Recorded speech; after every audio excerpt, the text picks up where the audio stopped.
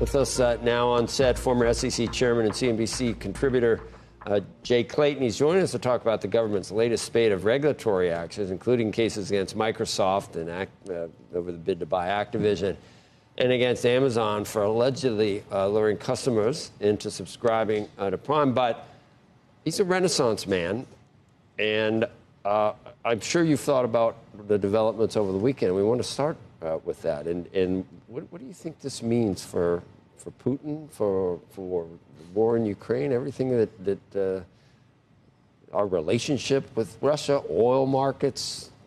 Yeah. Look, too big an issue for. I think you've thought about it, haven't you? I think we've all thought about it, right? You know people in high places, right? And we've all been like, it's kind of remarkable that the markets are so stable. Yeah.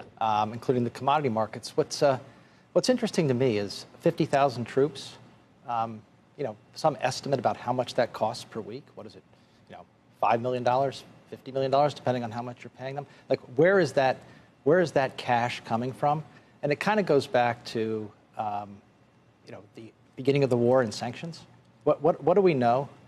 The world has found a way to get the resources that Russia is producing and to pay for them. Because where else would this money be coming from? And I think that's kind of a takeaway from this, is that you're looking at the commodity markets and people are saying, hey, they can figure this out, which is, we should take something away from that we really have not disentangled from what I would say is the very hot, very unfortunate, very amoral places in the world when it comes to commodities.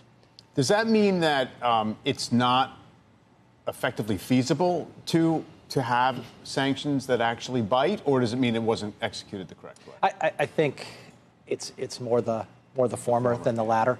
You have to have partnerships around the world for sanctions to be effective in global markets, and this is a lesson that we're learning here. Yeah. And it is a key takeaway for the future. So, I mean, obviously the oil is flowing from Russia too, and we should have known that from $69 a barrel, with the Saudis doing all they can to try to soak up some of the including, as we heard earlier today, reports that they're worried about potential recession, maybe not in the United States, but in the rest of the world, and that they don't want oil to drop further. We just had, I don't know if you saw the Jared Bernstein interview. He talked about the three basic tenets of what he calls Bidenomics, and I think the third one was competition and enhancing competition. I think he was talking about putting teeth in all the regulatory agencies in terms of antitrust, which you've talked about again and again, and that brings us to the Microsoft Activision deal and every other deal that's not going to get done in the Biden administration. Let's take this to on the regulatory. Perhaps side. Not going to get done. But let's take this to a very high level on the regulatory side. What you're hearing from the leaders of the regulatory organizations is, if we're not losing cases, if we're not being pushed back on by the courts, we're not doing enough. Think about that for a second. That is a fundamental shift in how we as Americans view the role of the government.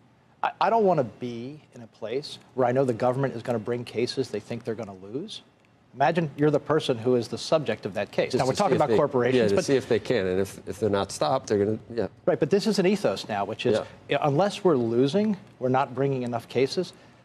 That may be fine for private litigants against each other and think about it, but when you have the power of the state, and you're supposed to only bring cases and only make rules that you think are going to pass judicial muster. And we're seeing a shift there, and I think we should think about whether that's appropriate or not. We can go into the details of each one of these cases or each one of these regulations, but at a 30,000-foot level, I think that's problematic.